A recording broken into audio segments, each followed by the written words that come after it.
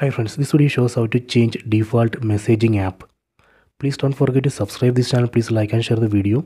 Go to settings, tap on the settings app icon, go down, select apps, select manage apps,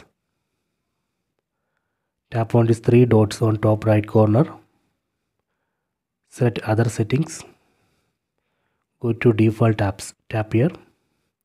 From this list, select messaging. Here we can see three messages apps: messages, messaging and Truecaller.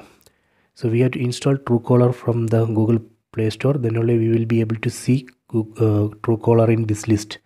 So right now the default messaging app is messages. I am going to change that to Truecaller. Tap on Truecaller.